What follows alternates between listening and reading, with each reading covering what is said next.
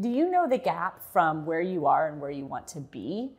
A lot of people don't. It's easy to show up and operate in the zone and the place that you currently are. But when you think about it, you don't want to stay where you are. You want to grow.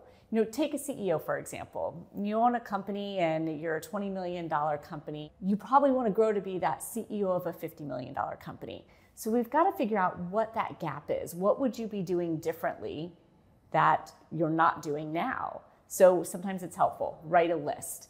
Think about it. If I was a $50 million CEO, then what wouldn't I be doing that I'm doing right now? You probably wouldn't be doing your own financials.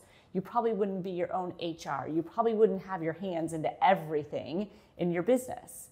So you start to carve out, like, where can you level up? How do you start acting like the person that you're trying to grow into? So every single time you have a decision to make, challenge yourself. Am I making this as a $25 million CEO or a $50 million CEO?